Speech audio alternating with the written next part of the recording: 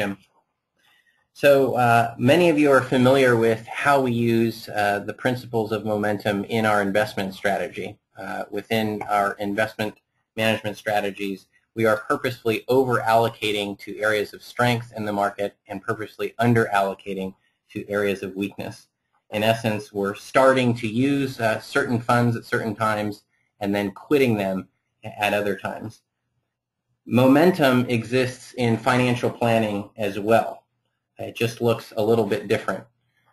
What we can achieve through financial planning by beginning certain practices and quitting others is getting clearer about goals and getting nearer to them. And that is the heart of momentum in financial planning. As you get clear about your goals and nearer to them, there is a focus and an organization and a very positive mood that comes with that that is very tangible.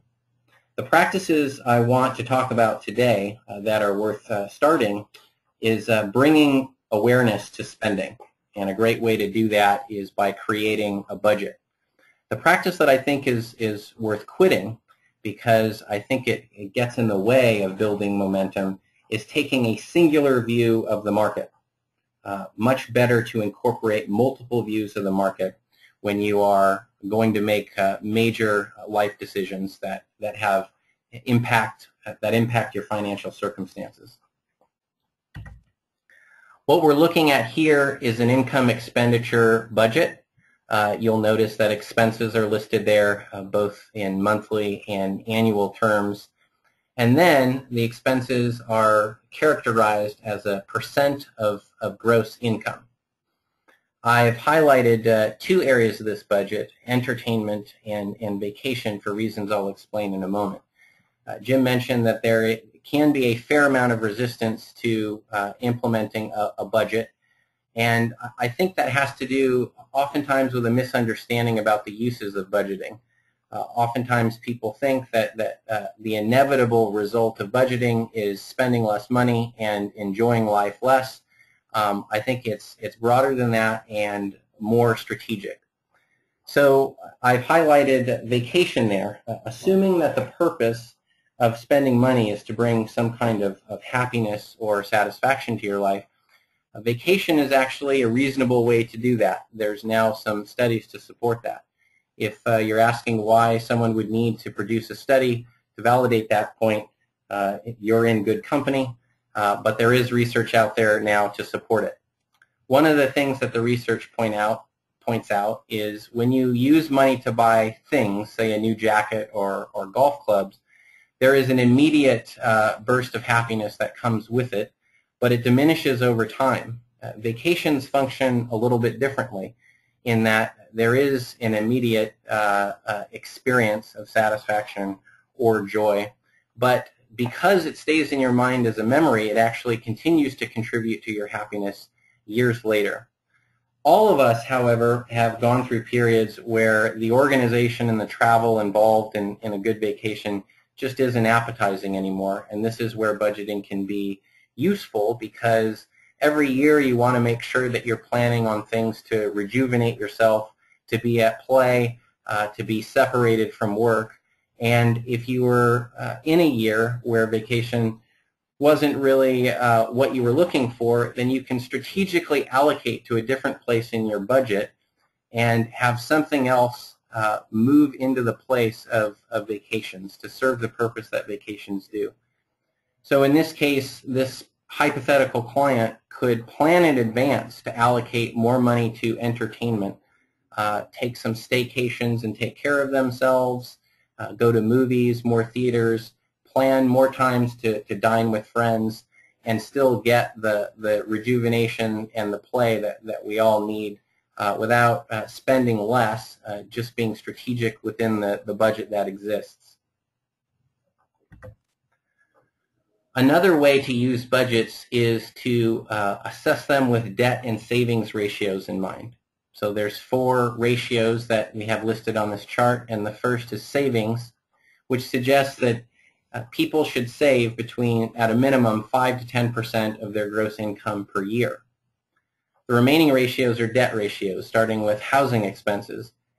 That housing expenses should be no more than 28% of gross income.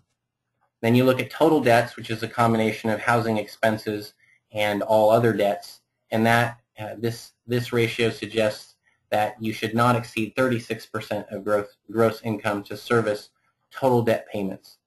Finally, we come to consumer debts, which is a little bit different. It's a function of net income. By net income, I mean net of taxes, and this ratio suggests that people should not spend more than 20% of their net income to service consumer debt. So with those ratios in mind, we can take a look at another hypothetical budget and assess it for its areas of strength and weakness. If you look at the bottom of the screen, you'll notice that the savings rate is about 2%, and that falls below the standard that is suggested by the ratio that we just reviewed. We'd like to see that more in the 5 to 10% area.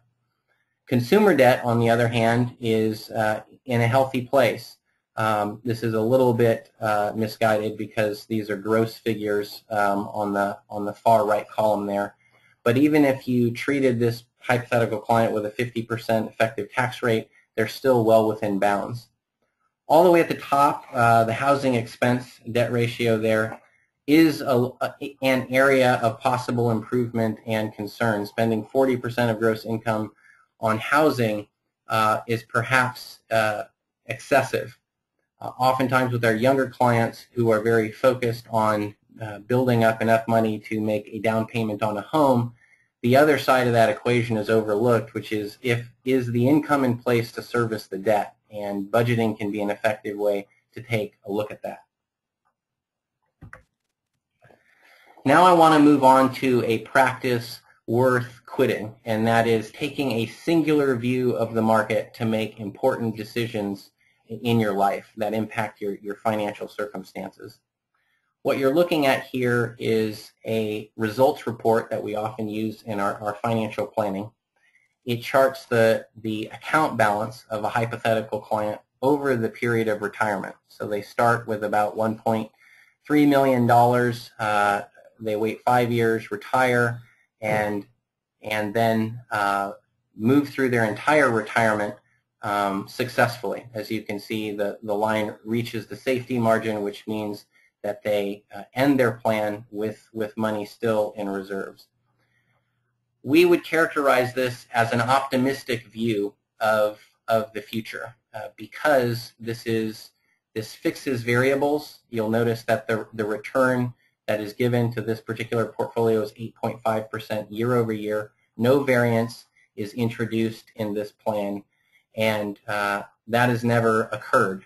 This is using a historical average and is a relevant look, but is not the only look that one should take in assessing whether they're ready to, say, retire.